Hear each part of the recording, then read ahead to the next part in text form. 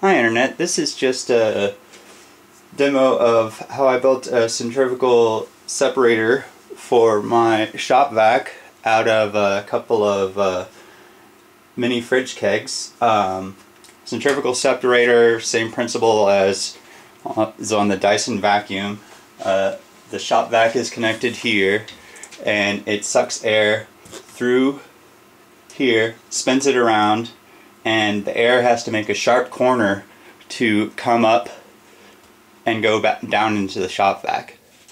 And it's that sharp corner that the air can go around, but the solid materials have more inertia and they don't make it around. So the solid materials fall in the bottom here. So let's take a look at inside and see what we got. You can see it's full of aluminum shavings right now. And disconnect this. You can look at the internal construction. As you can see, it's just a 45-degree air deflector, and the air comes in and it spins around in here, and all the dirt falls out into the bottom can.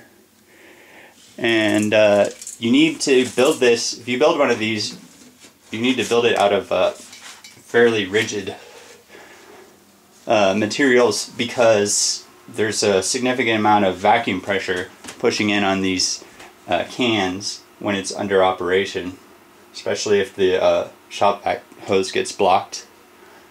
And the great advantage of having these is you don't have to clean your shop-vac filter very often. And this guy, I've even used it with liquids. It will even capture liquids into the bottom.